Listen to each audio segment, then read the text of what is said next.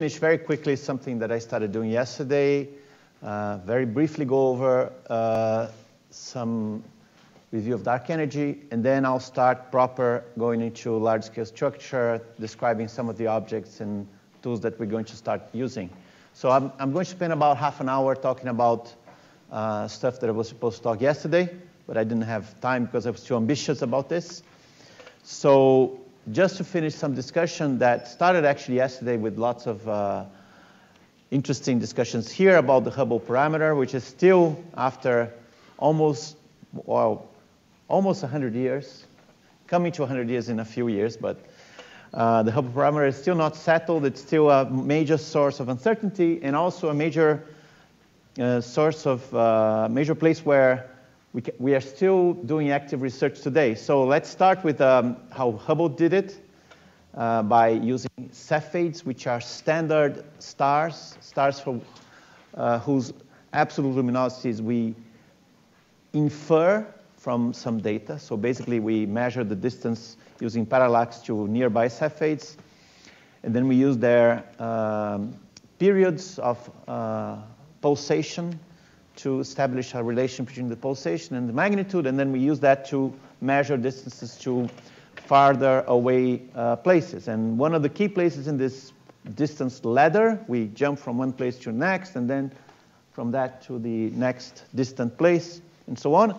One of the key places to look at is the Large Magellanic Cloud, which is this dwarf galaxy that orbits the Milky Way. Now, Hubble started doing this, and this is the plot that he created here, and he generated the Hubble-Lemaitre law, basically.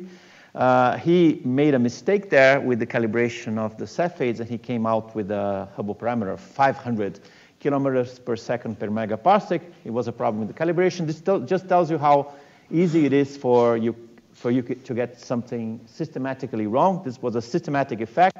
The curve is still pretty much the same. Now we can do better to larger distances and so on. And we can do the calibration better. So most of the research is being conducted on having this interval here between 0 and a few hundred megaparsecs distance, which is where we can still see Cepheids to this distance here, to these tens of megaparsecs away from us, because Cepheids are really bright stars. So this is where Hubble made his plot, now with only Cepheids and with the right calibration. So this is how you get the difference between what we know now and what he had then. So it's not that much different, in fact. Okay, so sorry. Before I go ahead, what we should know is that the same techniques that Hubble started using then, enriched by now type 1a supernovas, which are calibrated to the local Cepheids and other variable stars. Now, and I'm talking about now really, like last year, this year, there was a paper just a few weeks ago by Adam Rees and collaborators. And the latest number that they have, and they are really confident on the calibration and all the techniques that they're using to analyze the Cepheids, that this age not, so it's direct measurement using these variable stars, using that absolute relative magnitude relation that I showed you yesterday. It comes to 74 plus or minus 1.4 kilometers per second per megaparsec. So that's the best fit for this law there. So it's really low redshift. It's basically, the data is really coming from redshifts below 0.1, pretty much. And I'll tell you in a second why this is both interesting. Well, first of all, you see that it's about 2% error, right? 74 plus or minus 1.4 is, I guess, something like 2% errors, which is really amazing, considering that 10 years ago, this was much more like 5%. So this was basically a combination of better data. Hubble Space Telescope dedicated a lot of time for this campaign. A lot of parallaxes were measured. The uncertainties in peculiar velocities and the motions of stars that were resolved also. So lots of factors that I really am not the best person in the world to tell you about. Let me tell you about a different way of measuring the Hubble parameter, which refers to different objects and different redshifts and so on. The idea is that you have lensing happening by, for instance, a very massive galaxy here. Let me use this here. So you have a galaxy here, have a source in the background, something which is very far away and very bright, like a quasar, a point source ideally. And it's strongly lensed by this galaxy here. So it means that when you have strong lensing, you see multiple images. And you see these crosses. These are called crosses. When you have quadruple images of something in the background, typically that something is a quasar. And you see these four sources here. Now, what you have to realize is that each path, that each one of those images that you see here, they are different. And some of them take a little bit longer than others. So the light, as it travels along this path and this path, it takes a little bit longer in one than it takes in the other. So what you can do is that you can, by how much is this delay? So if something happens, quasars are not like a fixed star. Quasars, they oscillate. Their luminosity goes up and down. They are brighter at some time, and then some cloud of gas falls into the accretion disk of the black hole there in this quasar, and then it gets brighter, and then it gets fainter again. So it oscillates in some very erratic way, but the point is that it oscillates. Now, how long? Suppose that a quasar. So suppose that this quasar here blips. So it has some luminosity, and then it has a larger luminosity, and then falls back down. So this happens at some time. How long does it take for you to see in this image and then in that image? What is the time delay? Of course, how long it takes. It takes billions of years to get from there to here, but the difference in time between those two paths, what is it? Typically, this is a few months. Okay, for some systems, it can be as short as a month or so, but in many cases, it's many months. So you don't know when a quasar is going to suffer this kind of effect, right? You don't know when this is going to happen. So what you have to do is that you have to follow up the luminosity of those quasars over many, many years. And some teams have been doing this for a while. And the point is that you can infer what is the Hubble parameter based on this. It's not a trivial thing to see how this happens. Maybe Tim Eifler here, when he talks about lensing, can explain this. But the paths and the time, so you can imagine that timing, something is equivalent to also measuring the expansion rate. So you can infer the Hubble parameter based on these time delays of quasars. It has some uncertainties because you have to model the lens, that means that galaxy which is here. So there's some uncertainty here, sure, but it's a completely independent way of measuring the Hubble parameter. I'm not going to describe how this is done. I don't even think I know exactly all that goes into it, but it's basically measuring how having a model of this source, knowing the redshift of the source and of the lens, and then inverting for this time delay, which depends on H0. Now, when they measure this, and this is a paper also from this year, Wong et al. So this is Viviane Bonvin. I thought it was Camille Bonvin, but it's not Camille. Camille is somebody else. So there's Viviane and Camille. They're not related, are they, Felipe? I don't think so. Anyway, so these guys here, they are called Holy Cow Project. So this is they have been following up 5 systems, I think, for many years.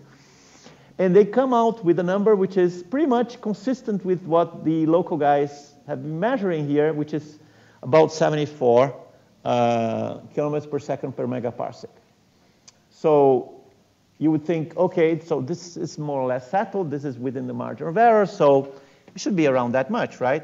Remember that this measurement here is done using very low redshift objects, 0.1 and below. This one here is using a variety of things. The lenses here, which are the most important for the difference in paths of these objects, they are at much higher redshift than 0.1. They are 0.5, 0.7, something like this. So it's much higher redshift. So you would say, okay, so this is a consistent test, right? There's another way that people have been thinking about measuring the Hubble parameter, and this is related with the phenomenon of 2 years ago that everybody heard about, the merger of the neutron stars, and here is the blip of the LIGO there, and the merger of the two neutron stars creating a big explosion and then a final black hole at the end. We will come back to this many times. Now, for the context of H0, what you should know is that when you have a black hole emitting, or you have a compact object here spiraling towards each other, you know this is a very robust result from general relativity, and it's actually robust even to changes in general relativity that you know based on this graph here of the frequency of the waves that you capture on Earth, that you can infer based on the amplitude of the waves what was the magnitude of those waves that were emitted there. So the masses of the particles, how close they were, and so on. It's like you would know, just from looking at this, you would know the absolute magnitude of this source here. Basically, that's the idea. You can infer from this curve here the absolute magnitude of the, not light, but the gravitational radiation that's ejected by this spiraling pair. What you don't know exactly is whether the pair is spiraling with an angle with respect to you. That angle you don't know very well. And as you know from, for instance, electromagnetism, the radiation is not exactly isotropic when you have the oscillating dipole in electromagnetism. It's not really isotropic. If you look straight at the dipole, you see zero radiation. If you look at it on the perpendicular direction, you see some amount of radiation. For gravitational radiation, it's not exactly like this. You see radiation both along the line along the axis of the spiraling and perpendicular to it. So there is some uncertainty in this.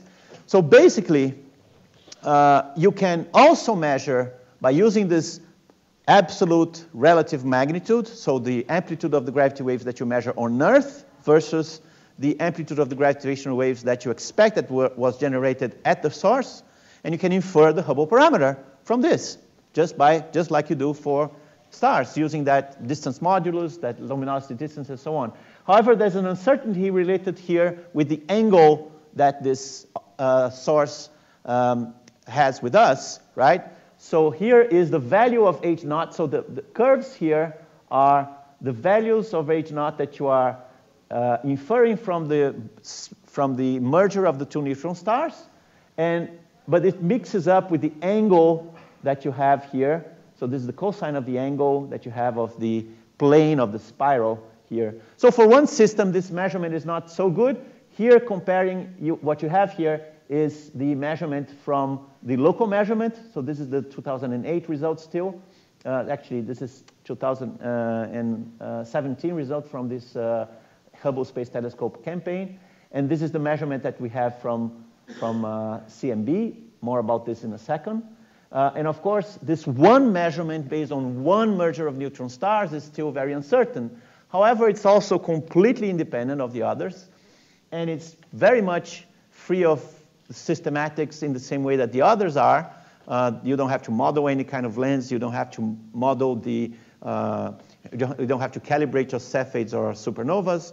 This is a completely independent way of measuring. It comes again, ballpark in the place where you expect, of course, with a large uncertainty. But the point is that this is one event.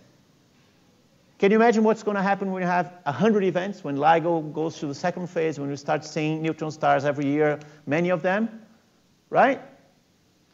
So this measurement here based on neutron star mergers, in a few years, perhaps by the time you finish your PhDs or by the time of your postdoc or whatever, this measurement here will be competitive with the other ones. So we will have a third way, a fourth way, whatever, of checking whether the Hubble parameter is really here or there. Now, from this plot here, you can already see that there's a tension here. So the two standard, let's say, standard ways of measuring the Hubble parameter is, on one hand, using the CMB, and Konrad Dworkin is going to talk more about this, how you measure the Hubble parameter from the CMB.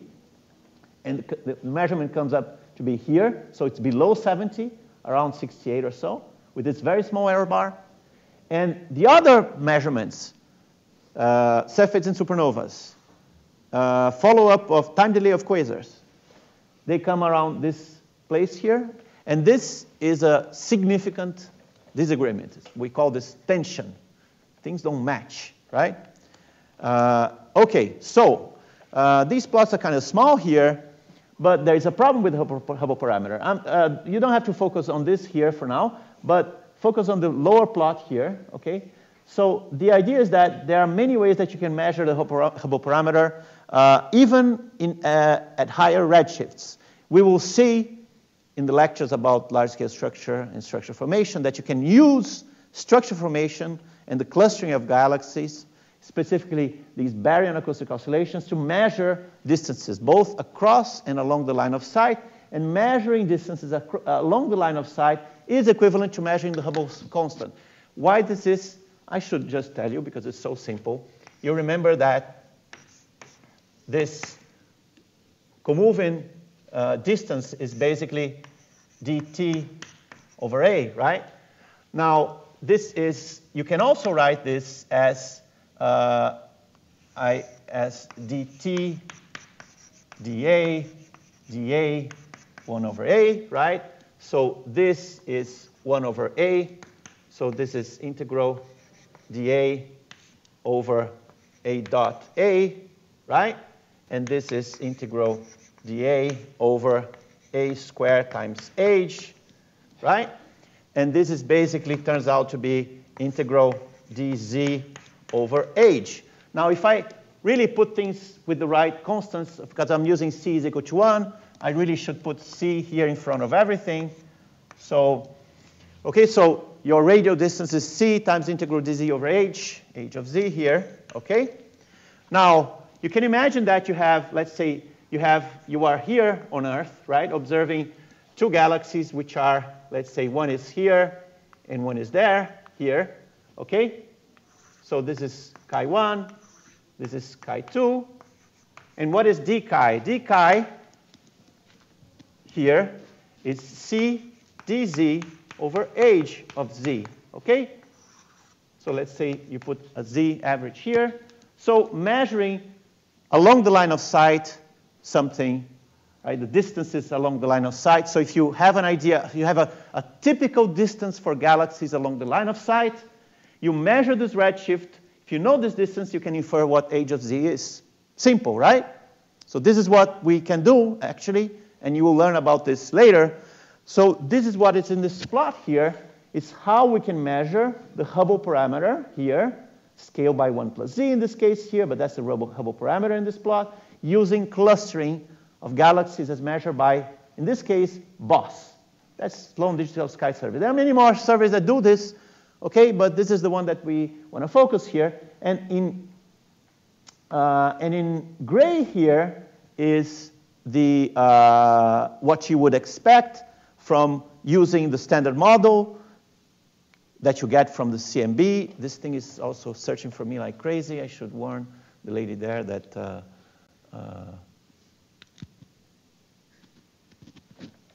here.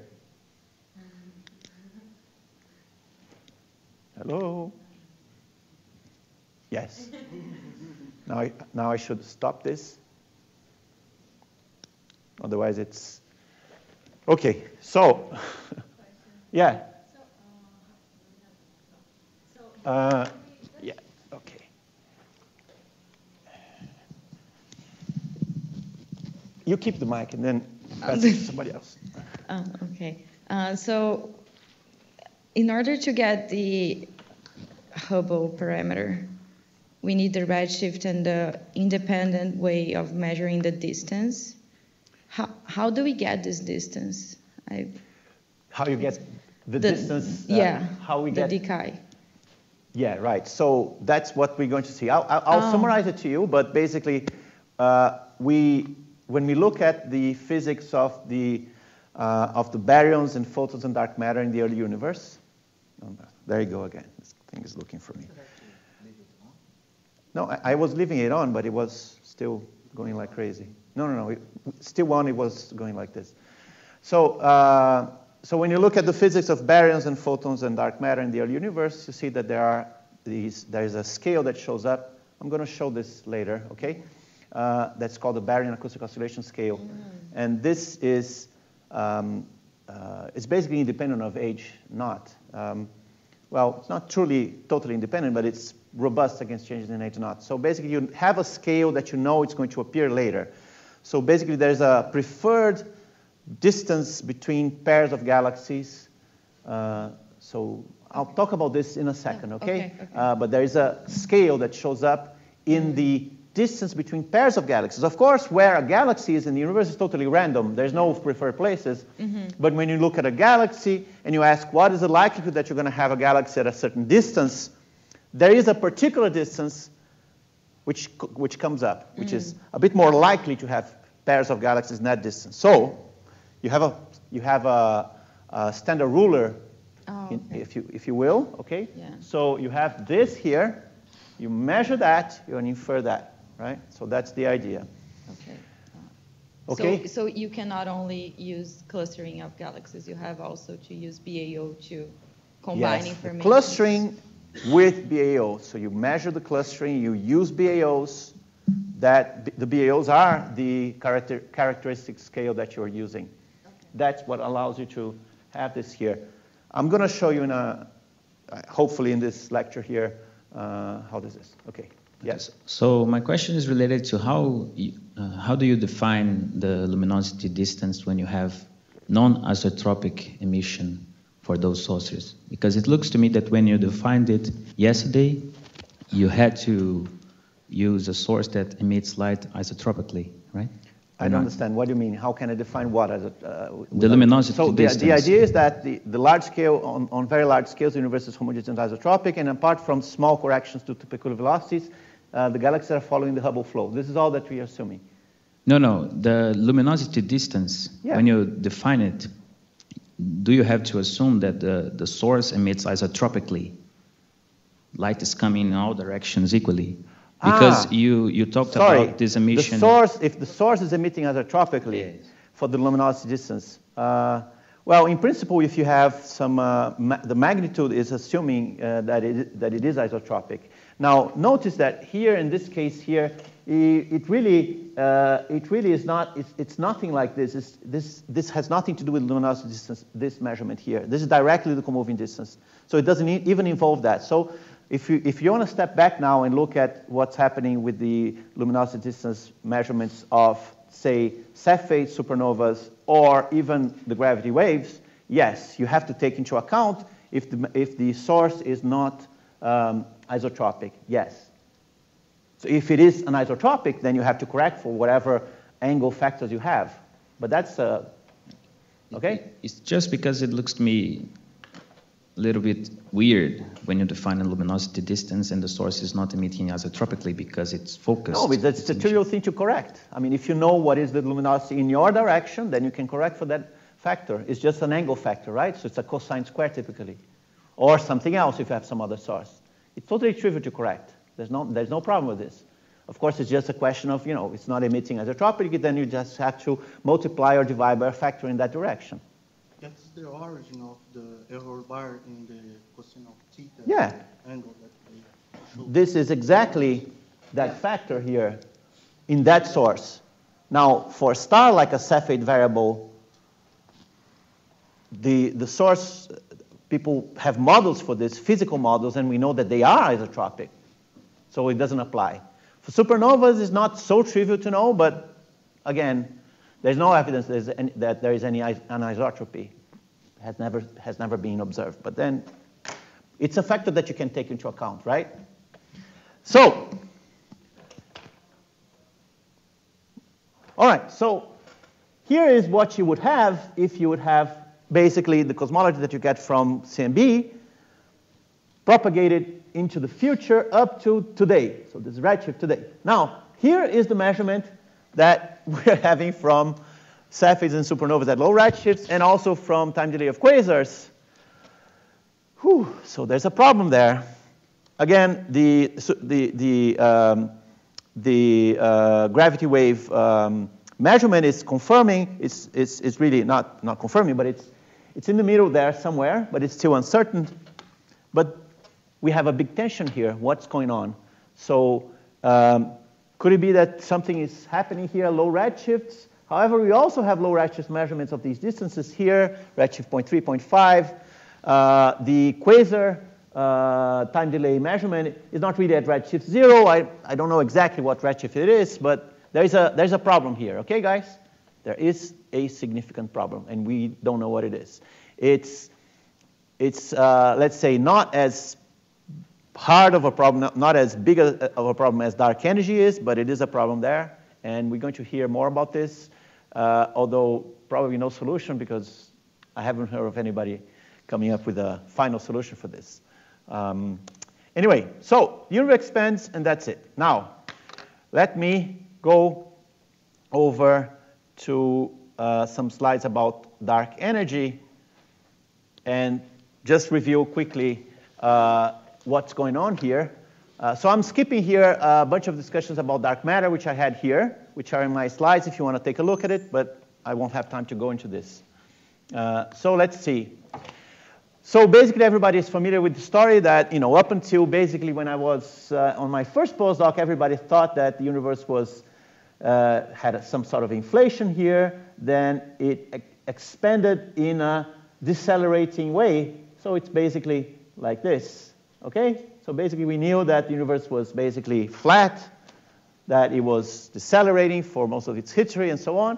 But then these guys here, a team started to analyze the brightness of supernovas at different redshifts, and they started to make basically the Hubble curve for higher redshifts using supernovas. And they found out that the universe is actually accelerating, has been accelerating. Basically, half of its age was decelerating, and then the other half, from 7 billion years of age, pretty much, to now, it's been accelerating. And this is the problem now, because we don't have anything that we see that could cause this. Everybody knows the story about these guys. They got the Nobel Prize and so on. This is beyond any doubt now that the universe is accelerating. Every single piece of evidence that we have points to the fact that there is this acceleration happening. So this is not in the realm of serious question anymore. So what is causing this acceleration? So, of course, this is a problem because gravity should attract things, not repel things. So it should slow down the expansion.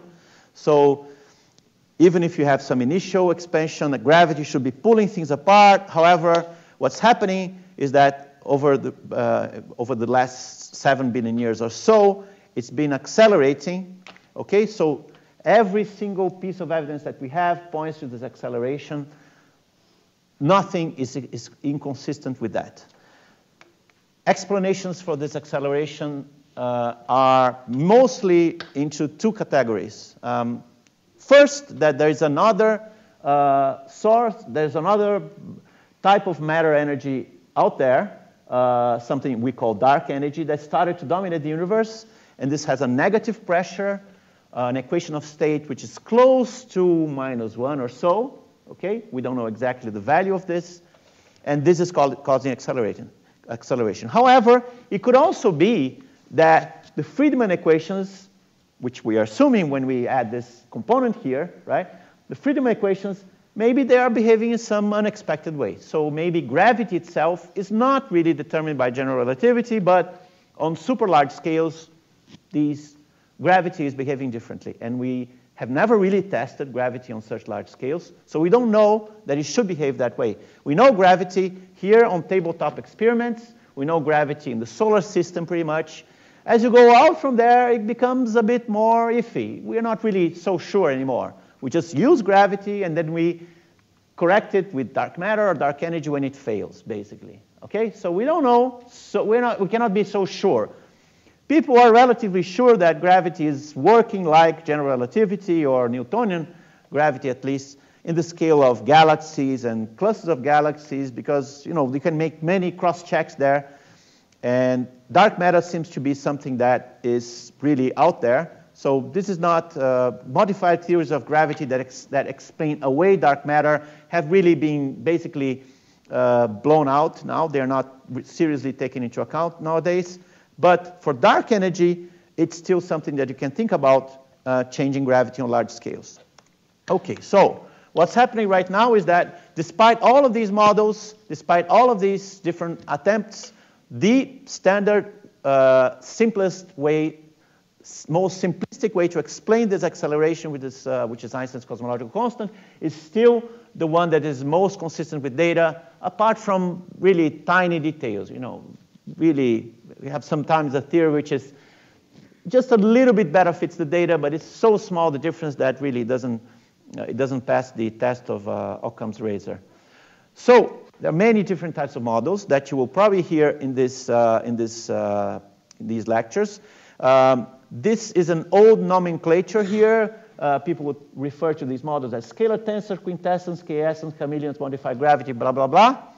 Nowadays, it's more fashionable to talk about different ways of referring to these modified gravity models. You have these Horndesk or Galilean theories. You have something which is even more general. You have this thing called the effective field theory approach. You have these Procca models. So there's a large class of models. And as data becomes better, we are eliminating more and more these models, and we are being better at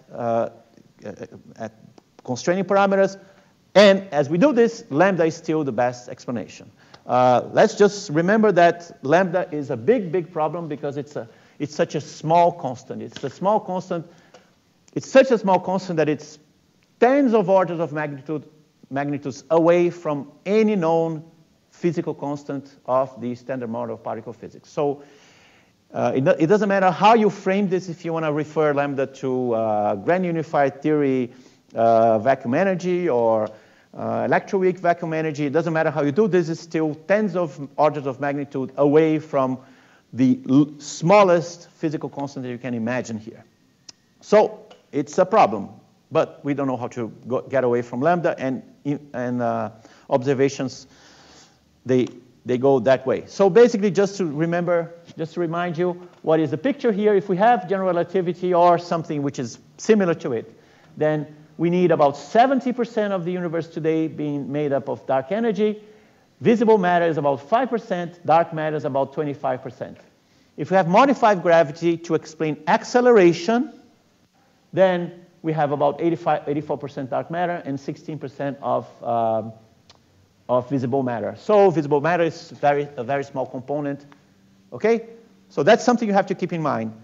Baryonic matter, visible matter, no matter how you describe the universe and also large-scale structure, it is a subdominant component. Okay? Gravitationally speaking, it's a subdominant component. Of course, when you talk about photons and baryons and so on, photons don't interact with dark matter, so many physical processes, they only see the baryons. However, you should never forget that dark matter is still there, and it's being kind of invisible to both baryons and photons, but it's there. So basically, this is a very old plot, but it's still a very good one. This is how you write Friedmann's equations here with the total energy here of all the components. Okay. So basically, what we have is that we have cold dark matter and baryons here summed in this part here, and the energy in whatever dark energy or lambda, if you want, here. And these are some constraints. This is very old. This is more than 10 years old, but this is a very illustrative plot that shows you how the CMB constrains these two parameters. Okay? Here on this line, the sum of them would be 1. So this would be basically a flat universe here. K would be 0. CMB is along here. Supernovas, they constrain you in this region, and large-scale structure in that region, and all of them, they zoom in that region there. So this is a more modern plot. Now it tells, this plot is about the amount of acceleration, how fast you are accelerating. And in this model here, you are generalizing the notion of some sort of a dark energy through an equation of state here, so P over rho, which is a constant plus some term which varies with the scale factor here. So this is a, let's say if this guy here is 0, then this guy is the equation of state is just this W0 here, okay? But you allow for some variation. So this is how people have been searching phenomenologically for deviations from lambda, because lambda has to have this term 0, and the W0 equals to -1. Anything away from that would be indications that dark energy is not given by a cosmological constant, that we really have another field, dynamical field in the universe. And here is what you get by combining, if you just have CMB, you have this basically huge uncertainty. And the reason for this is that the CMB, the cosmic microwave background, is something that happens at very high redshifts. It doesn't really tell you too much about the universe at low redshifts, and dark energy is a recent low redshift effect. So the CMB is not very good at constraining this.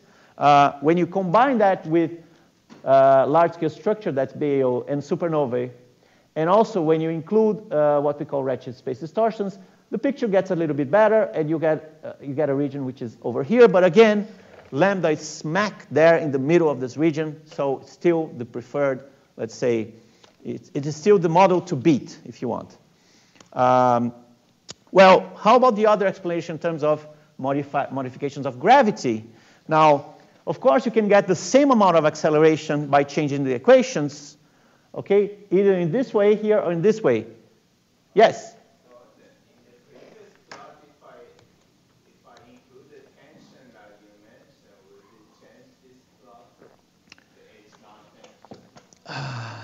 It would change. I think it would change a bit, but not too much.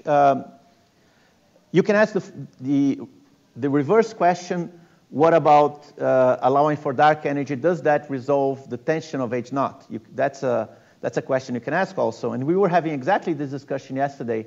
And there's a student here that has a paper exactly on this. David there. So you can talk to him later.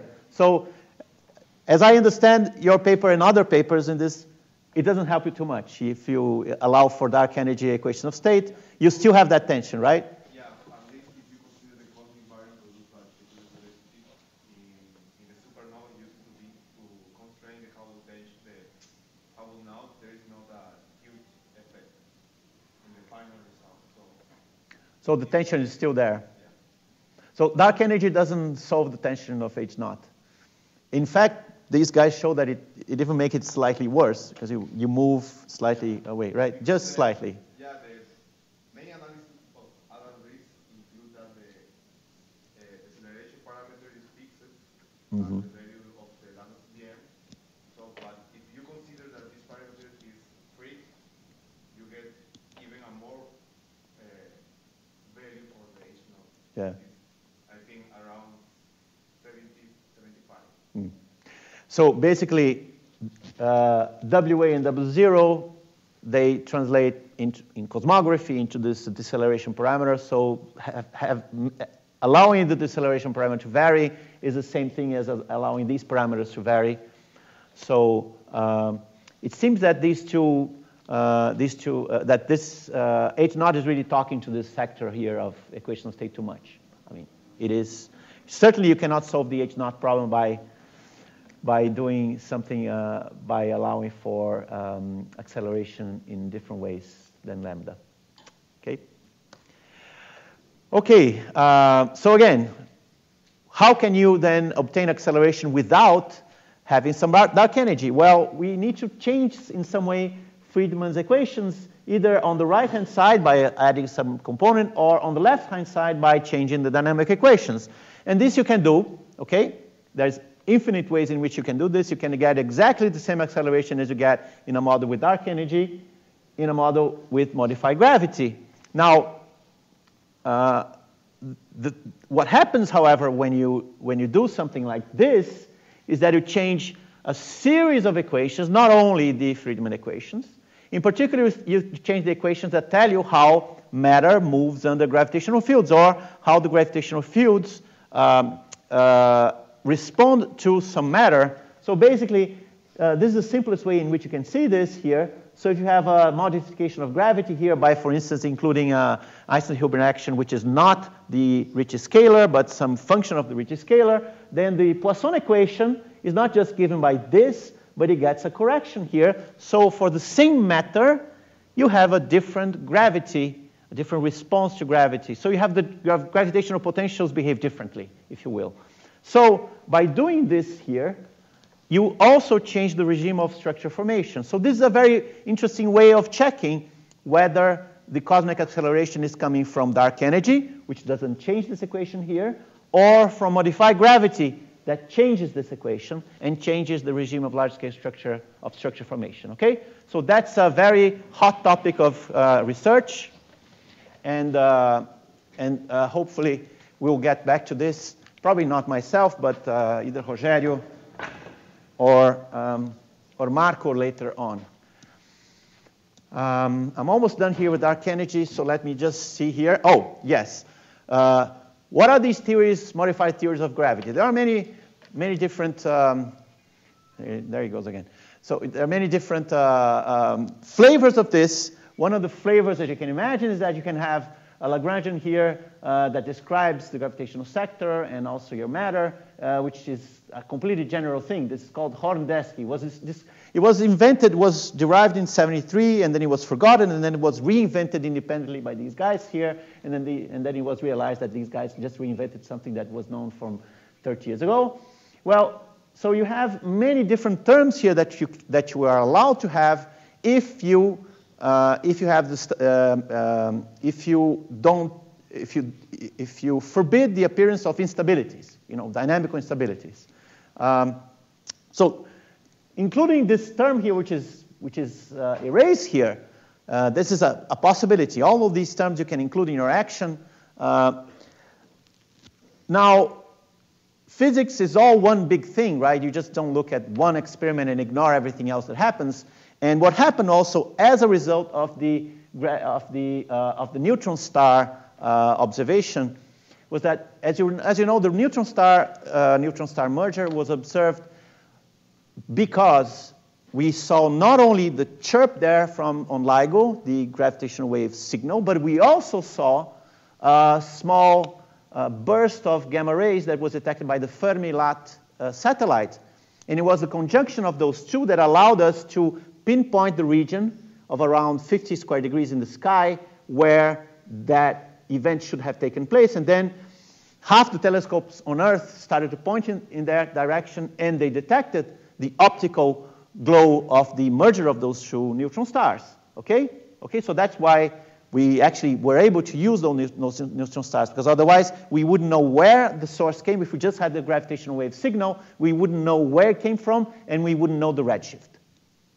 Okay? So it's only the electromagnetic signal that allowed you to have the redshift, but it also allowed you to ask the following question. When I get the signal from the gravitational waves, and I get the signal from the photons of the final merger, what is the delay between those two signals? Because that tells you how fast the gravitational waves travel and how fast the photons travel. Now, in these theories here, what happens is that this term here affected the speed of the gravitational waves, which wasn't the speed of light anymore, but it was could be smaller. Now, because we are talking about an event that happened, I think it was redshift. I think the source was 300 megaparsecs away. Can anybody remember what is the distance to the neutron star merger? Anybody remember this number? 300 megaparsecs. Rings a bell. I think it was 300 megaparsecs. So that's 1 billion years. So you're talking about 1 billion years, 1 billion light years away, and you're talking about signals that arrived on Earth within a second or so of each other. Okay? So we know that the speed of light and the speed of gravitational waves have to be the same, basically. We know that the speed of gravitational waves has to be basically the speed of light. And this eliminates that term there from this type of Lagrangian. So, by looking at physics and looking at different tests, we can also come down and say, okay, the theory of gravity, no matter what's going on, it has to obey physics. So by combining different observations, we can narrow down the let's say, the total, the complete set of models that we could cook up in our dreams, if you want. So how do we test for dark energy? How have we been doing this? How we will probably do this in the next few years? Mostly by looking at things like supernovas, clustering of galaxies and baryon acoustic oscillations, by measuring how many groups and clusters there are out there, their masses and so on, and also by measuring gravitational lensing. I'll be talking here about this topic here, okay? And I'll give you just a very quick flavor of the stuff that we're going to see, okay? You are all familiar with these curves here of the acoustic peaks of the cosmic microwave background. Tomorrow, or maybe even today, depending on how we go, I'll show you how these peaks here are really a scale that's imprinted on the distribution of, not only in the distribution of the radiation there, but also in the distribution of matter. So basically, there is a characteristic scale that's imprinted on matter in the universe, in the radiation, in the baryons. And this scale is in there, basically the harmonics of that scale, of that acoustic scale. And we search for that in the distribution of matter. So basically we expect that there is a scale here, a typical scale that gets imprinted all the way from the CMB up to today. That scale is about 150 megaparsecs. Okay, we look for that scale in the clustering of galaxies. How do we do the clustering? Basically, this is the idea. And this is basically the idea that we're going to have to work with from now on. Suppose in blue here is the matter field suppose that you could see the matter field. So baryons, dark matter, everything together. Suppose that you see it's almost a continuous field, right? I mean, they're probably particles in the end, but you can look at them as a fluid, as a continuous field here. So the brighter regions are the dense regions. The dark regions are the underdense regions. And if we look at this structure, hidden in this structure, there are scales, there are physical processes happening, and it is our role to understand how this structure statistically behaves, what is the statistics of this structure. Of course, there's no significance to this place having less density than that place and so on, but there is significance of the fact that you have a dense region here, a dense region there, a dense region there, and they have some distance with respect to each other.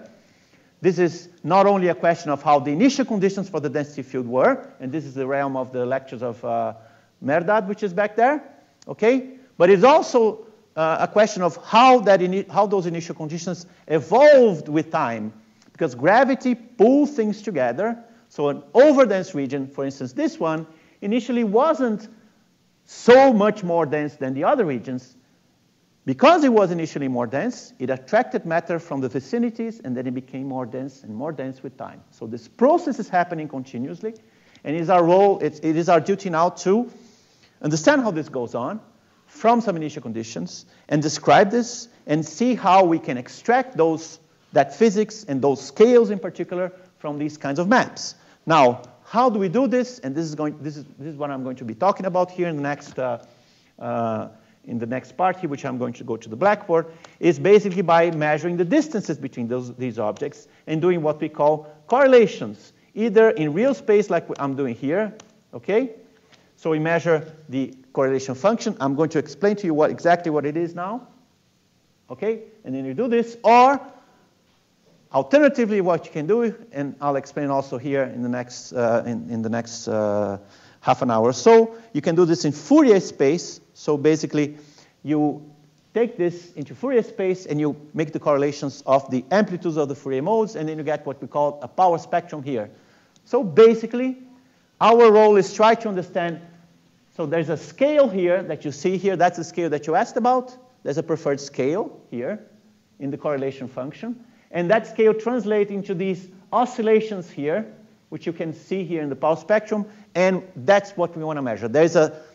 We know what that scale has to be from the CMB, and we measure this scale on the clustering of galaxies in the universe. Now, of course, we have to use galaxies because we don't really see this blue stuff that I have in this plot here. This is all the matter. We don't see dark matter directly we just see baryonic matter. However, we believe, and there's very good reason for this, both in terms of analytic approximations and in simulations, that the baryons, they, to a very good degree, follow the total field of matter. So we say that galaxies here, they are like a sign that in a given place there is more density. Of course, you don't have a galaxy in the middle of a place where the density is basically zero. Okay? So you only have galaxies in overdense regions of the universe.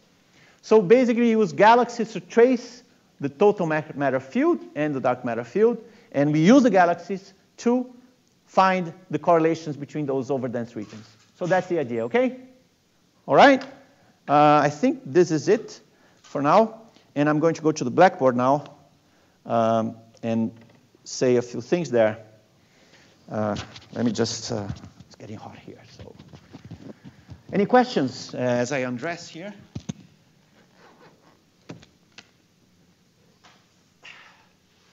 Yes.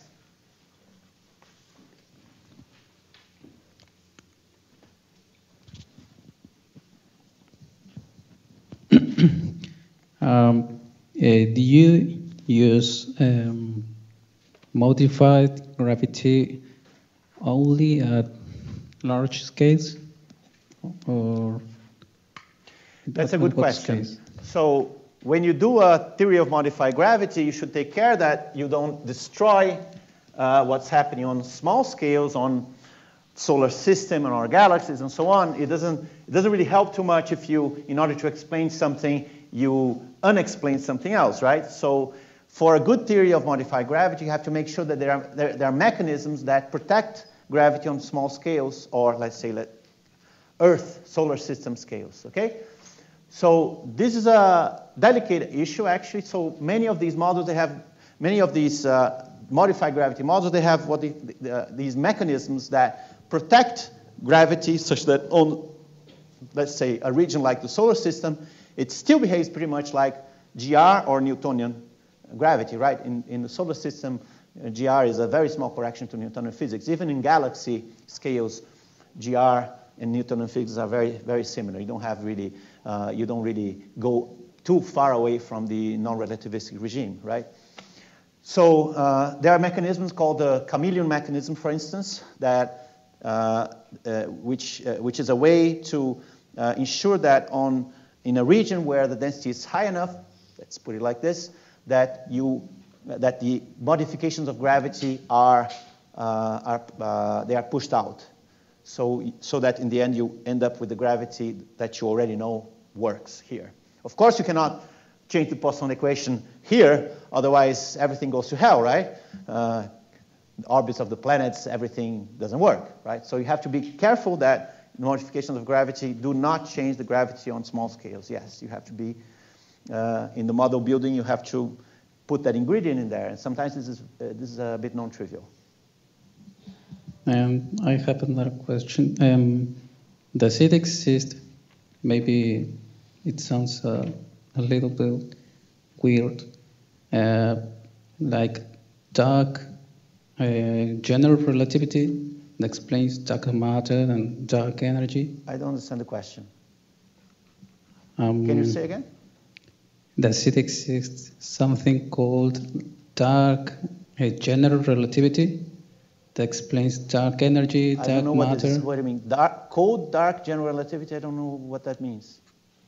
Like general relativity that Einstein's, that the relation of energy and matter, but just dark. If there's a relation between dark energy or with dark matter. You're asking if there's a relation between dark energy and dark matter? Yes, is that the question? And if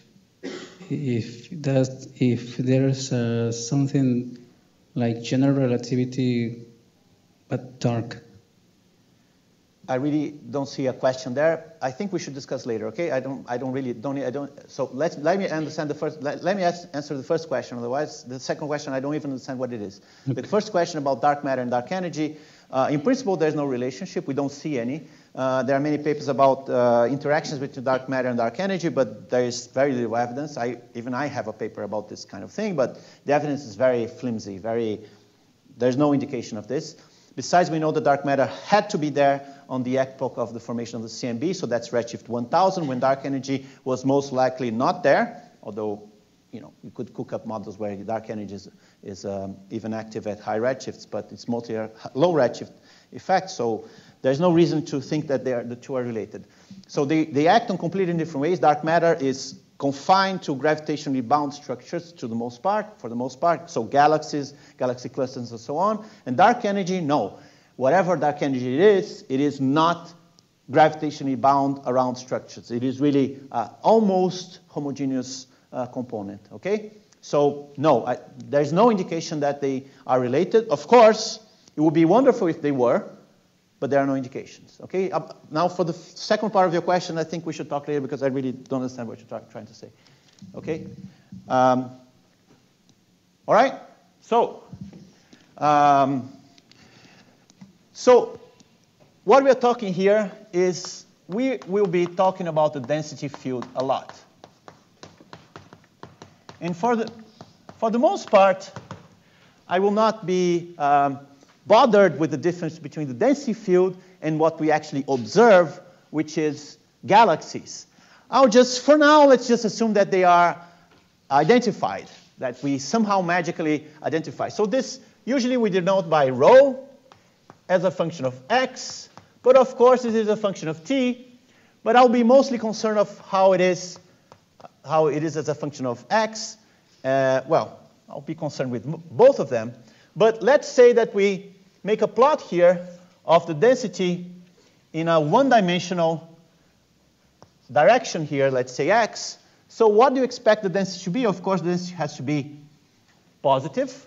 Okay, so this is rho of x for some fixed y, z, and t here. All right? So what is it? Well, it's something like this.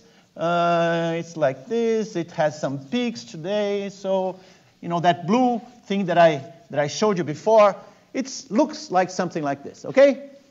So there are regions here where you have almost nothing. And there are some other regions here where you have a peak. These are two peaks here. So this is where we expect to see galaxies, okay, here, there, and so on, right? So in some sense, when we talk about large-scale structure, we are talking about where the galaxies are, but also where the galaxies are not, right? Because if you are condensing matter in a few regions and other regions are empty, the empty regions also have some significance and some importance.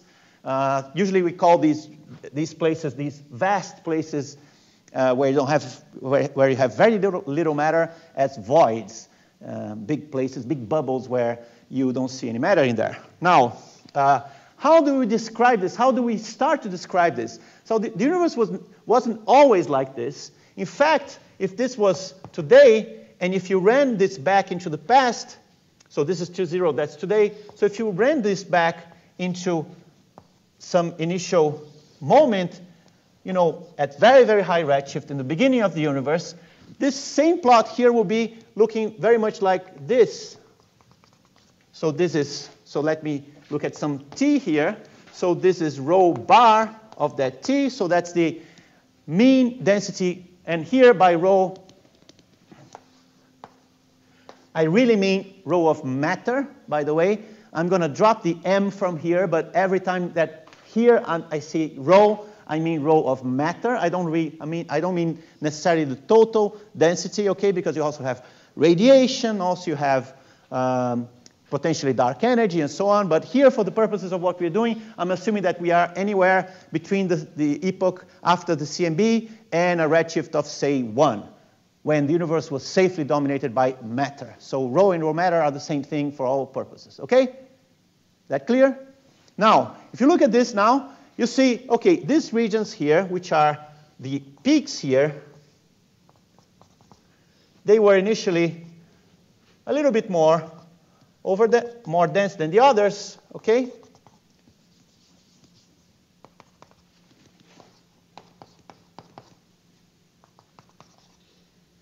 Right? So if you look at what this field looked like, it was really something like this.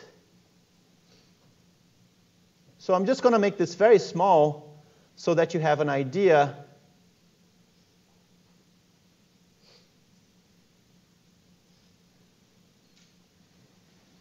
I'm trying really hard to make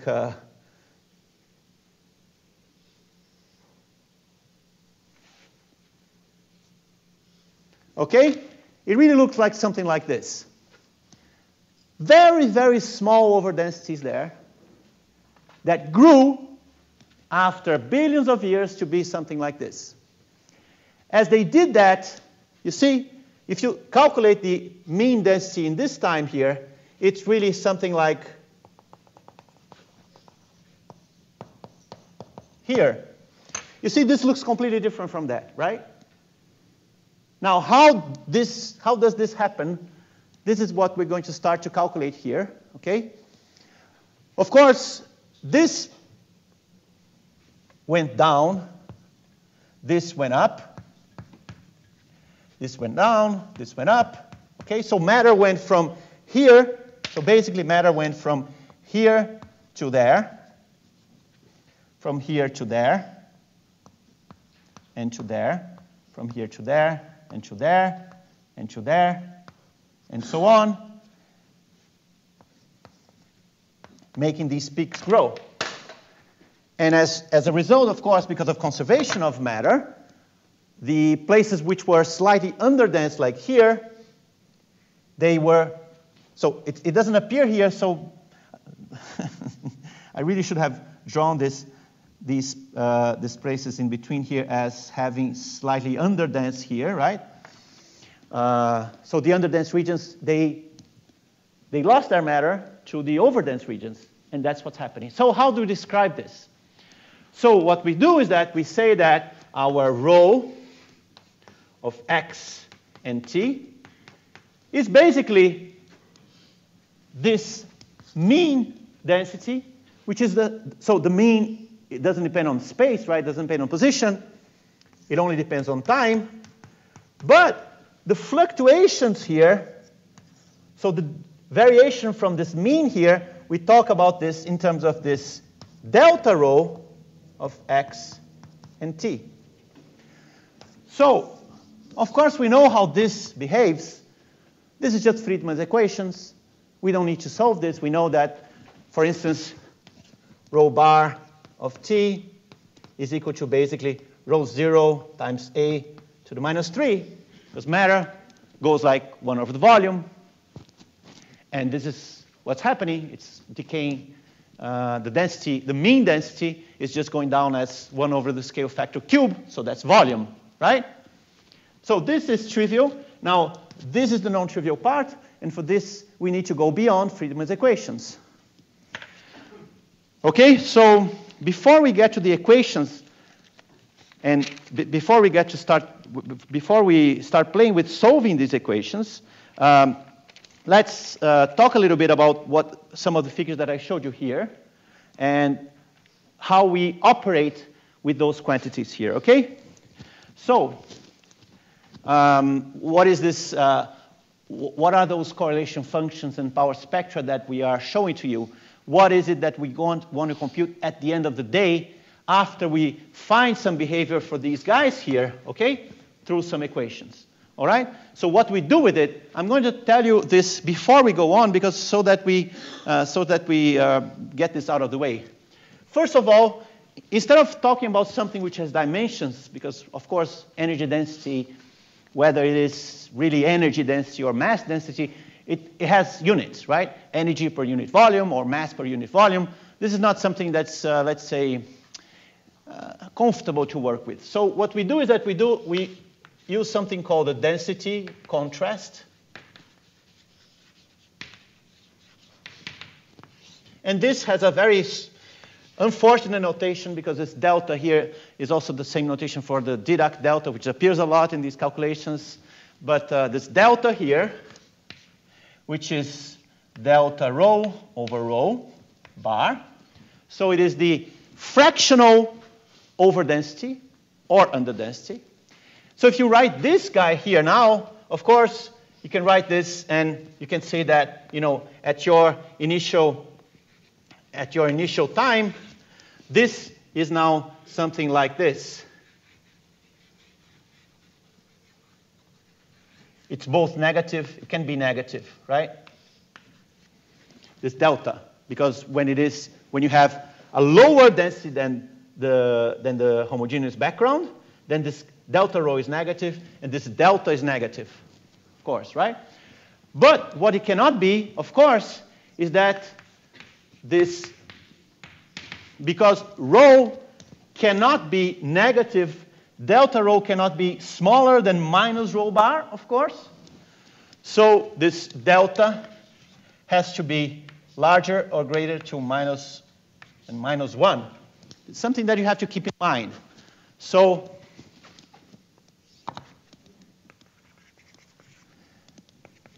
there's a limit here in -1 that you cannot cross with this delta here. And this is something that you need to keep in mind as we start making some calculations here. So this delta is what we're trying to compute after all, because this is a function of position and time. And it obeys some equations that we can derive from general relativity typically, but we also can derive approximate equations just by looking at fluid equations, for instance. And this is this is the path that we're going to take here. Okay? So let's say we have delta of x and t. What do we do with it?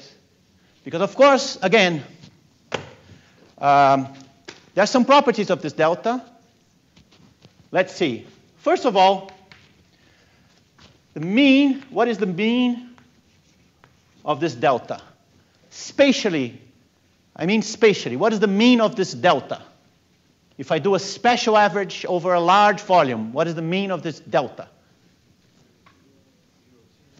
0, right? On average, you just have the average density. So on average, this guy has to be 0, and therefore,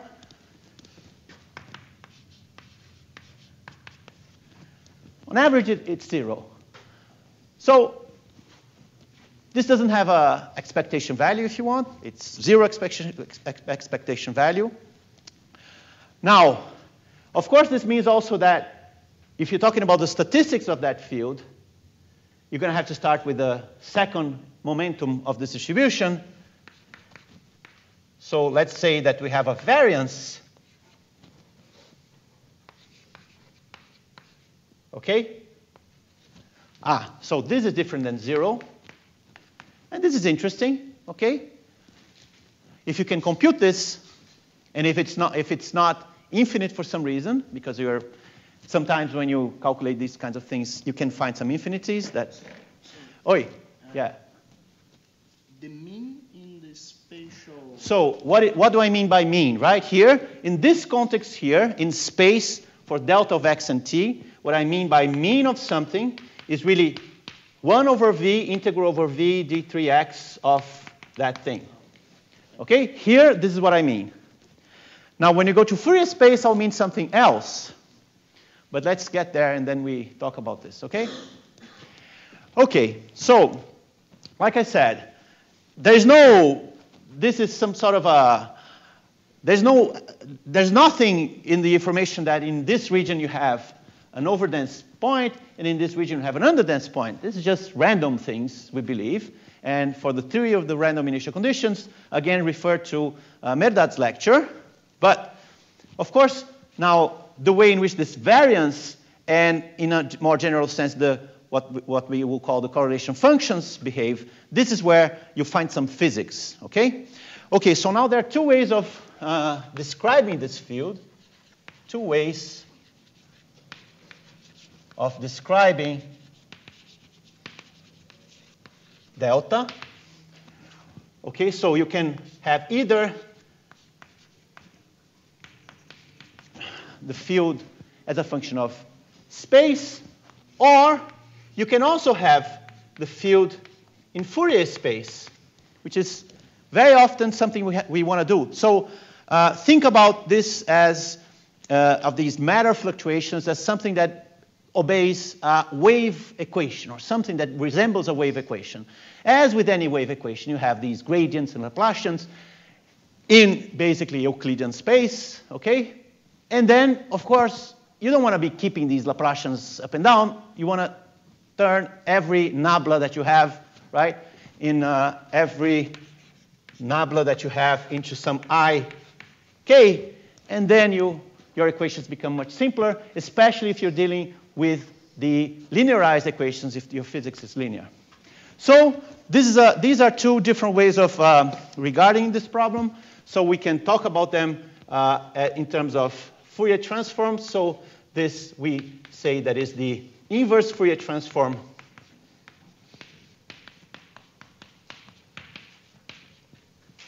of this delta of k and t, and this is the Fourier transform, direct Fourier transform of delta of x and t. Okay, so we can use both of these descriptions to say something about this field here.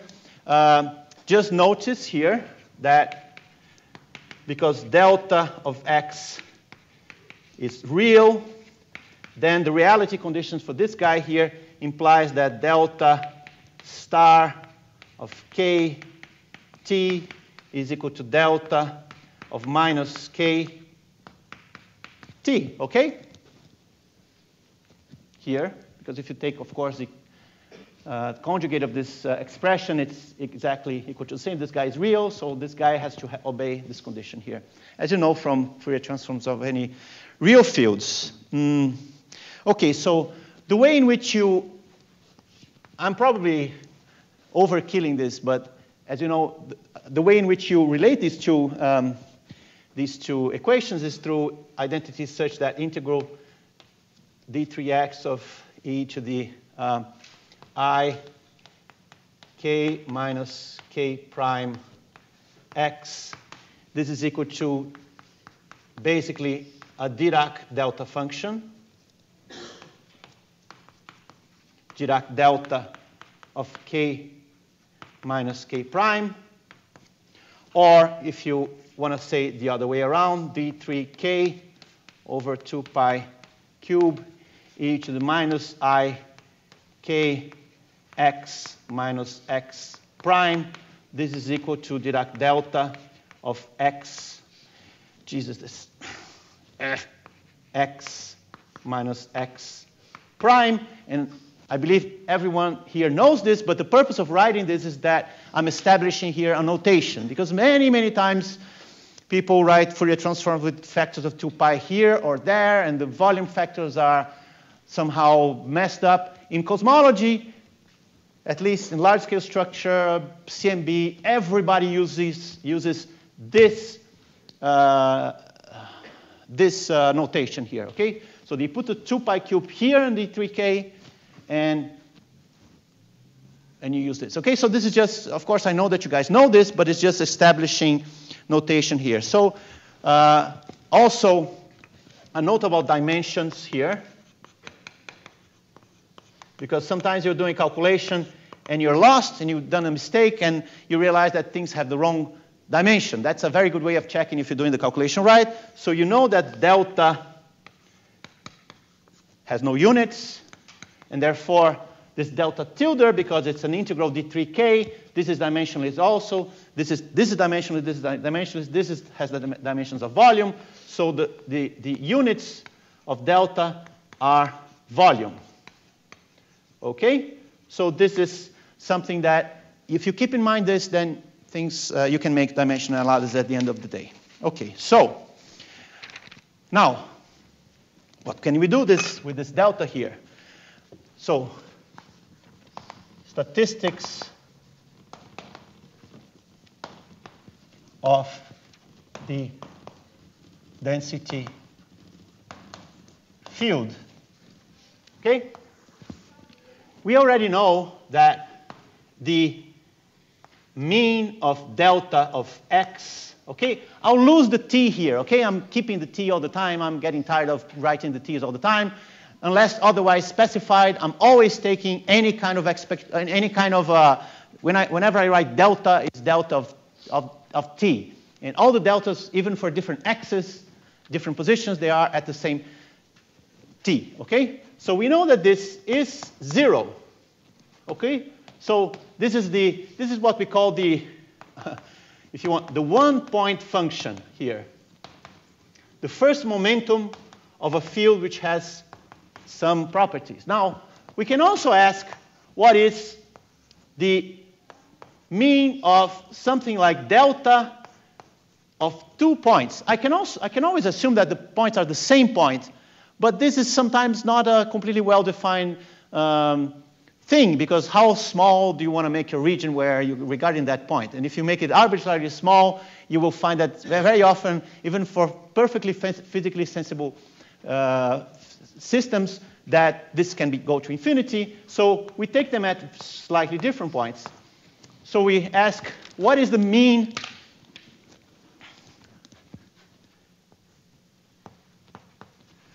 distance between two,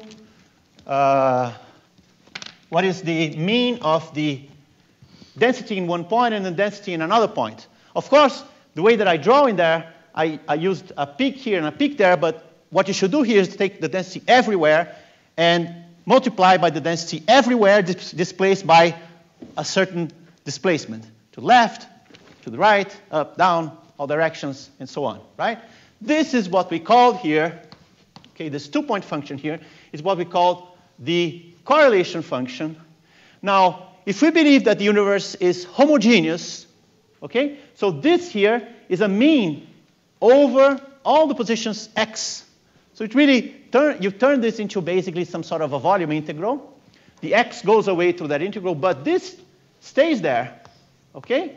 So if the universe is homogeneous, if the distribution of matter is homogeneous, then this correlation shouldn't be sensible to each point x. They should be only sensible to how distant those 2 points are here. So if you have a short distance, a large distance, and so on. Okay? So this is the two-point correlation function. Okay? So two-point correlation function.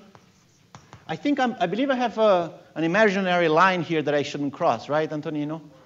There's a new system. So there's a new system, actually. This is the new system, right? Oh, with the new system, this is not a problem anymore. So this is a two-point correlation function. Of course, you don't necessarily want to stop there, and there's a lot of research being done these days to go beyond this. So you can imagine that you can have delta of, let's say now, x, delta of y, delta of z. Okay, so this is called a three-point function. And I'll just call this something like b here. And now I'll just say, right, the way that I wrote here, it's x, y, and z. But again, if you impose homogeneous anisotropy, then let's say that y is equal to x plus, let's say, r1. Let's say that z is equal to x plus r2. Then this should be a function just of r1 and r2.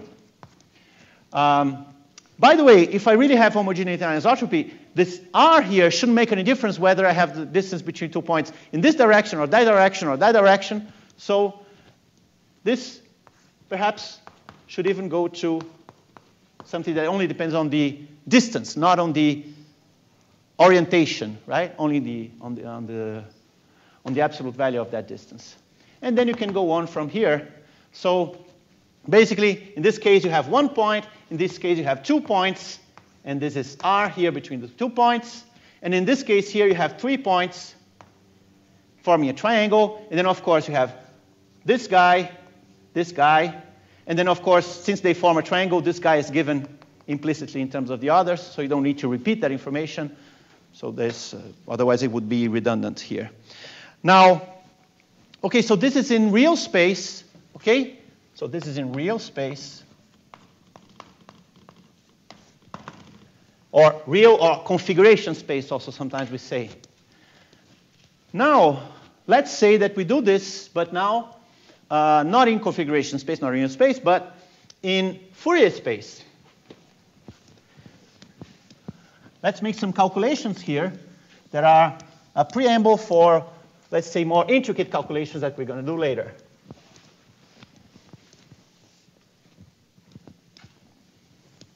Okay? So, Professor, can I ask a question? Me. Oh, yes. You said that you're not writing T because everything is at the same T. Yes. But when you're observing things that come from different distance, so T is also different, Two right? things. These guys have a T here, and of course this guy would depend on T. Now, yes, what if you do a correlation between a galaxy and a galaxy at another time? Huh? Because what we observe in the universe are things which are in different times. Yes?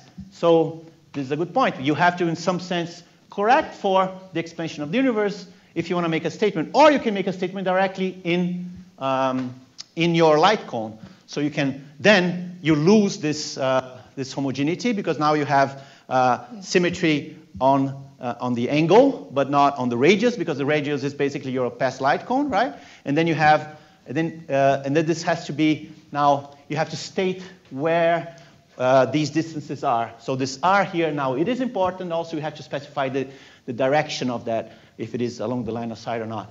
So that's a good point. That's when you, that's one of the cases where you can say that you lose this homogeneity, because your observation is in the past light cone, and then your correlation function will also be on the light cone. So you don't observe that correlation function directly?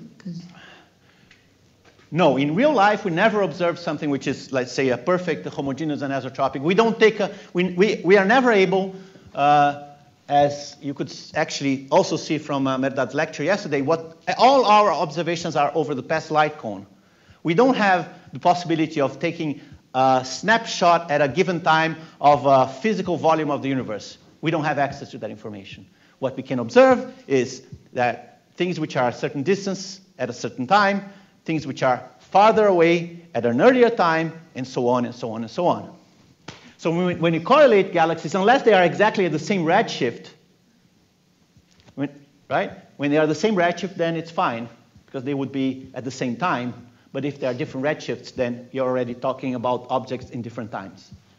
So there are ways to correct this, let's say, approximately, so that we can effectively work as if you were on a fixed time for all the galaxies. But these are all approximations. They are subject to, different modelings and so on. So they're model dependent. Okay, good question. Yes? The density field is a function of x and time. But then we imagine amount of mass divided by an amount of volume. But my question is, we stay looking for fact and point in the space of the universe, or this is implicit in your analysis and sorry, I missed something in the middle of your phrase there. If I'm looking for what? Looking for, in fact, a point of the space, because the density field is a function of the point, is a function of the x. But we stay taking account the homogeneity and isotropy of the universe. So my question is, the density field is a function of the point of the space? It's a function of the point, yes, of course. But we need... Like a fluid. A fluid, if you say that at a given point it has a certain density, energy density, pressure, whatever, that is the statement, right? Yes. But we need to take into account the the cosmological principle of the homogeneity and isotropy. Then we need look only for again. So this is equal to something which is the cosmological principle. If you say that it has to be absolutely valid and no deviation from it, then you just have this. The point is that this is not true necessarily, that you have some deviations here, which are small initially, okay, but they become larger. And if you look at this delta rho, if you make an average, say, look at the universe on very large scales here, okay? So take a box here of, say, I don't know, 100 megaparsecs on the side, okay? Take a cube here, and you make an average here on that cube, okay? Now you make this in this cube here, in this cube there, in this cube here in the universe, all cubes of the same volume here. And then you ask, what is the variation, okay, of this rho in the cube here, rho in the cube, rho in the cube, which is the mean of this here over this whole cube. And you ask, what is the variation between the densities there? And the variation will be very small, okay? So this will be, so the rho cube will be rho bar plus some delta rho cube here for each cube now. Let's see an index y. And this thing here will be very small even today. This will be 10 to the minus 3, something like this, even today. Okay? Now, if you say that this cube is not 10 megaparsecs, sorry, not 100 megaparsecs on the side, but let's say 10 megaparsecs, then this is not true anymore. Because on 10 megaparsecs, you'll find that in some regions you are in the middle of a void where the density is basically 0. In other places, you are within some galaxy cluster where the mass is like 10 to the 15 solar masses. So the variations are huge. Okay? So the cosmological principle is just something that orients your equations, and it tells you how the universe behaves on large scales. On small scales, of course, the universe is not homogeneous and isotropic, and each point has a different density. Okay? So thanks for the question, because this clarified a little bit what I mean by homogeneity on what scales. Even today, the universe is homogeneous and isotropic approximately, but only on very large scales. But if you look at very small scales, then of course, you know, what is it? Anybody knows here what is the mean energy density of the universe? Ballpark? In grams per centimeter cube. Come on, guys. I'm sure one of you know. Just ballpark. I mean, order of magnitude. Don't even have to get the exact right number. Something like this. So in grams per centimeter cube, what that would be, just to complement this, about 10 to the minus 30 grams per centimeter cube, okay? So I'm certainly a 10 to the 30 fluctuation, okay? It's not much more than that. So the universe is certainly not homogeneous and isotropic today on the scales of me. Even the scales of galaxies, even the scales of clusters of galaxies. You really have to go to, 300 million light years across to get, to look at the universe on, we call coarse-grained. If you average out the universe on those scales, then, of course, the universe becomes approximately homogeneous and isotropic. Okay? But on very small scales, of course not. But then that is exactly the point of seeing how this goes on, because the universe started in a way that even on very small scales, even in scales of kiloparsecs, it was homogeneous and isotropic. But then the structure formation created overdensities and underdensities. And on small scales, it became very inhomogeneous. Those inhomogeneities grew in mass and in size. Today, the universe is homogeneous only on scales which are relatively large, hundreds of megaparsecs. Okay, so that's one of the things we had to describe, how the inhomogeneity grew from small scales, small masses, to large scales and large masses. This, what people call the hierarchical structure formation model. You start small and you grow big. Oi, yes? So when you find there the C and the B, then you assume the homogeneity to get rid of the X. So does it mean that the correlation function is like better when you consider points at large scales? It's like if I consider a small scale, is there a problem like that I use the approximation for the homogeneity to get rid of the X? What do you mean by small now? Let's be careful. I know what I mean by small or large in the people that I work with. I don't know what you mean by small. Because if you go to small like me, then it doesn't even make any sense to be talking about correlation function because it has nothing to do with the physical process that we study in cosmology. When I say small in cosmology, I mean down to, say, a couple of megaparsecs. That's what I mean small. Large is as large as the observable universe. You know, billion, 1 gigaparsec, you know, 3, 5, 10 billion light years. Okay, so that's large. Now, it is true that when you make a galaxy map, you're looking at galaxies on different redshifts and on different times, and this is a complication. So on one hand, we want to calculate correlations on large distances also. On the other hand, when you calculate on large distances, we're taking objects at different times. So it's difficult to do, but this is a bit too much complication for now. For now, we can assume that we're going to be looking at the same time in a volume which is small enough that you can consider all galaxies to be in the same time, but large enough that we can look at the shape of the correlation function on different scales. Is that okay? And then we can later on start to correct for this as we get better at doing this job here. Is that okay? Yes? It's just that when you define the two-point correlation function... Just one question. Antonino, at what time I should finish? Like now, right? I don't want to do like yesterday where I completely hijack everybody. Huh? 6 minutes ago. So I have to finish just one little thing here. Yes? Can I ask? Go. Okay. So when you define the two-point correlation function, you said that there's a reason why we can assume that it does not depend on the direction of R. If you have homogeneity, then if you have no preferred directions, then it doesn't matter if R is pointing this way or that way or that way or that way, then all the orientations should be equivalent, so it doesn't depend on it only depends on the modulus of R, not on the direction and sense. Okay, but in what regime you're assuming homogeneity? Maybe I don't understand what you mean by homogeneity here. If there are no homogeneity means that on any scale there are no preferred directions. That's isotropy here. There are no directions which are preferred, then there is no that preferred direction that any correlation function would point to. If you found that a correlation function has a preferred direction, then this would break isotropy. And that is in any scale.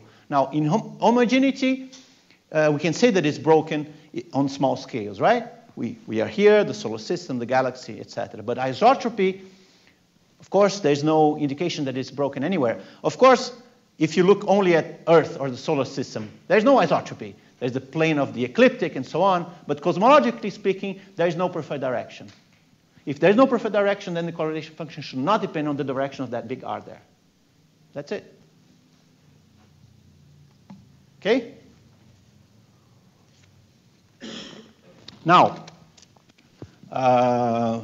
let's get back here, and I really didn't say much about the correlation function. So let's say here, let's do this in Fourier space.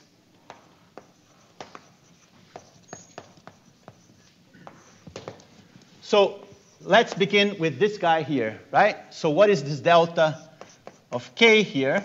And of course, I also mean delta of t here. By the way, just making a Fourier transform on a field would imply that you have that field at a fixed time. By the way, doing a Fourier transform means that you're putting a field at a fixed time, and then you're integrating over some volume. So there you go. In this case, you can only do this in the approximation that you have all the deltas in the same time, and all the positions, right?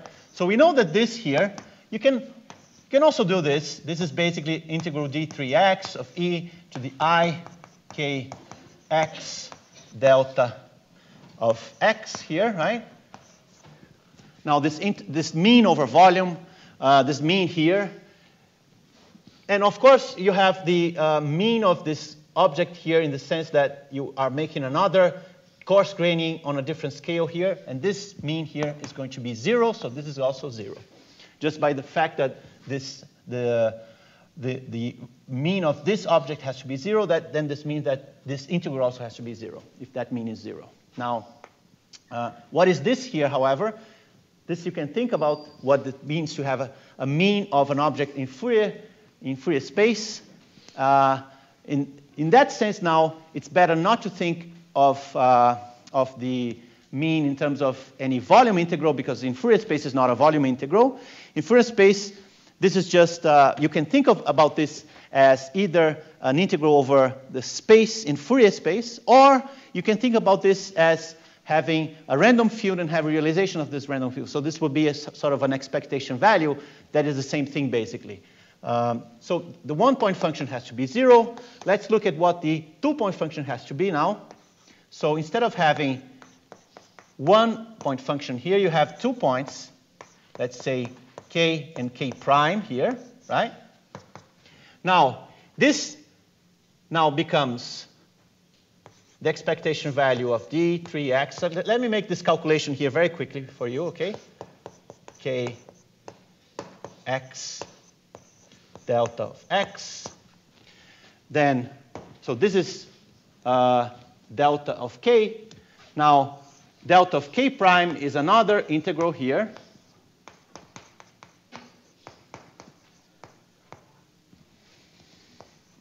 Delta of x prime. Okay? Now, if we take this expectation value, and now it's useful to think about these brackets here to be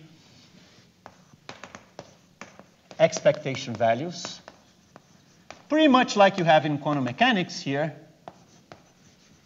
That's the most useful way of thinking about them. The exact definition, I think we can come back to this later, but this is then, we can move this out of the integral. These will act only on these objects here. So this is these two integrals we can get out here, d3x prime. Then we have e to the I k x I to the k prime x prime. Then what we have here is expectation value of delta of x, delta of x, delta of x prime. Okay? So, now, what is the eraser? Eraser's here. Now,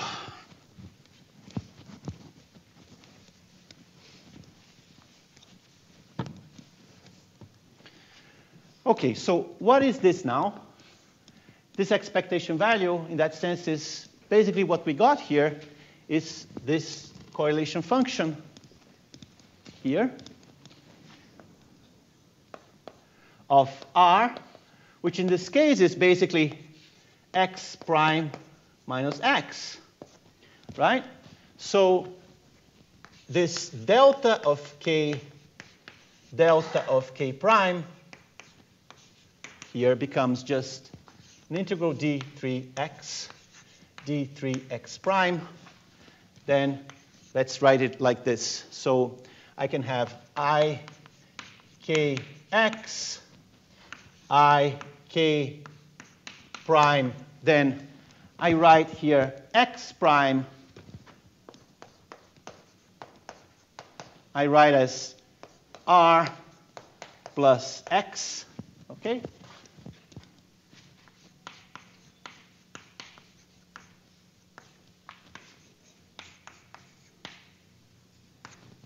Now you see that what we can do here is that we can have two integrals here, because now we don't need to make the integral over d3x prime here. We can change this to an integral over d3r. The integral over d3x here comes out here. So you have this term here and that term. You can separate these two integrals. You have one which is d3x, e to the I k plus k prime x. And then the other integral, which is the same here, of course, right? If I take this integral here to be the variation of x prime or r, it doesn't make any difference. So I make the integral over r here. And this is just e to the I k prime dot r times the correlation function now.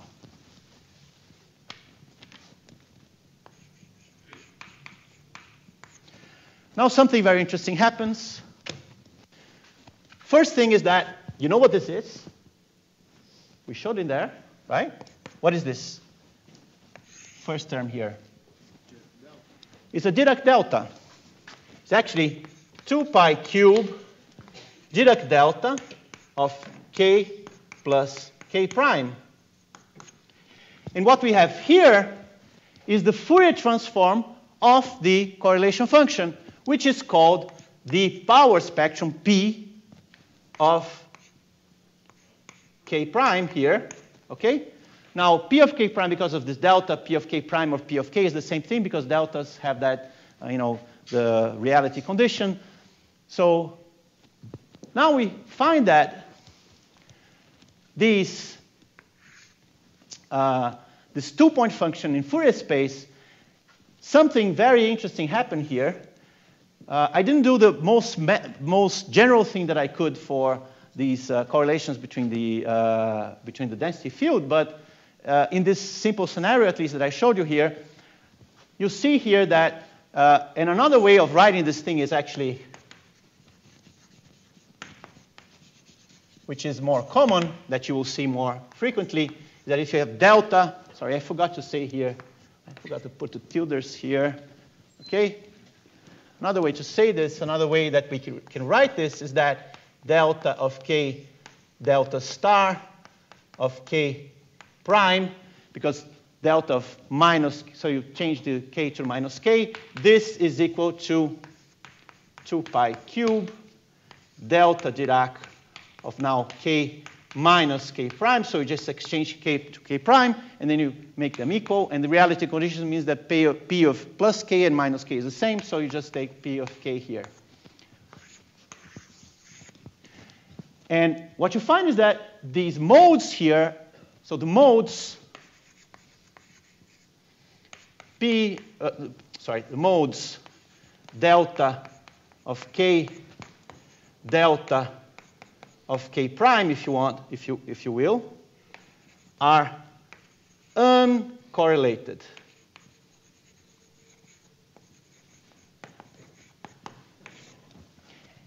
And of course, when they are equal, apart from some Dirac measure, the variance of this field here in Fourier space is given by this P.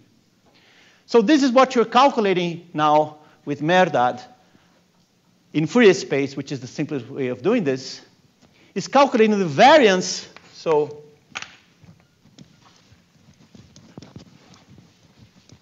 this is what's important here.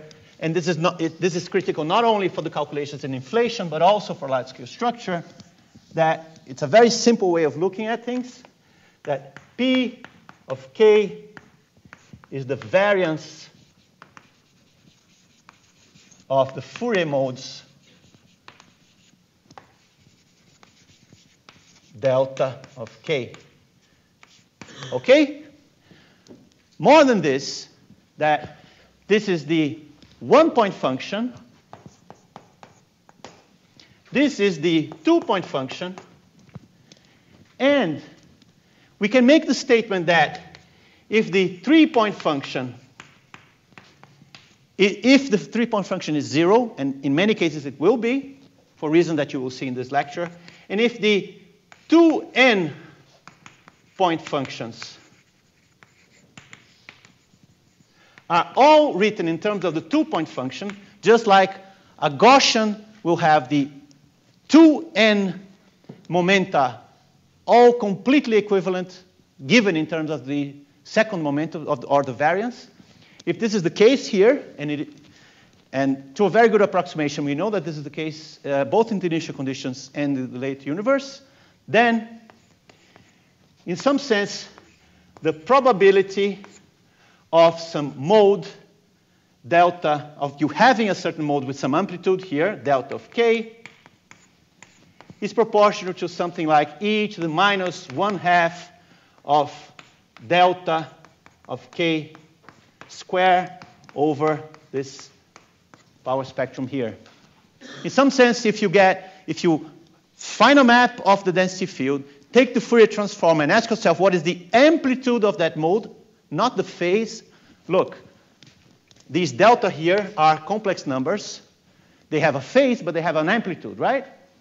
If you ask what is the amplitude of that mode, it will be given basically by some something like this. And the reason for this is really beautiful, and it comes out from the calculations that Mehrdad maybe is going to do today that tell you that, you know, it's like, what else have you encountered in your life that has a probability density which is a Gaussian?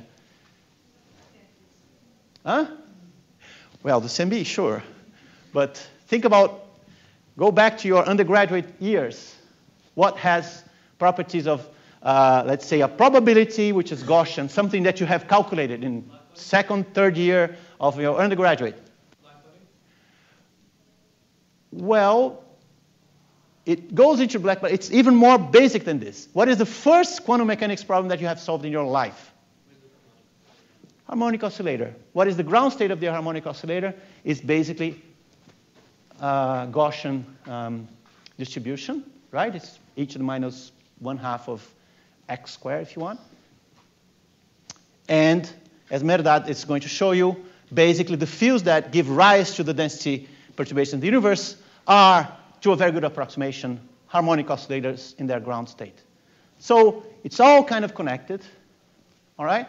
And this gives us an idea about what kind of power spectrum we expect. We don't know anything about the shape of these guys here, right? Shape of this guy, right? I showed you the shape of this correlation function here, which is something like this. I showed you the shape of this power spectrum here as a function of k, which is something like this. I haven't said anything about the shape here, but I gave you some very important properties that tell you something about Gaussianity, homogeneity, isotropy. It's all in here, all right? What we'll do from now on is to solve the equations for delta that will then inform how we change the way in which we calculate these quantities, these correlation functions, okay? And now I think my time is totally over, and I'll stop there. Thanks.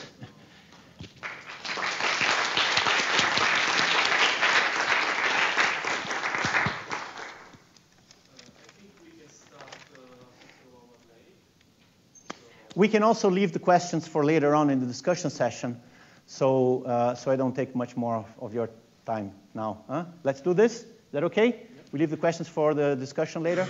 Cool. All right. Okay. Thanks.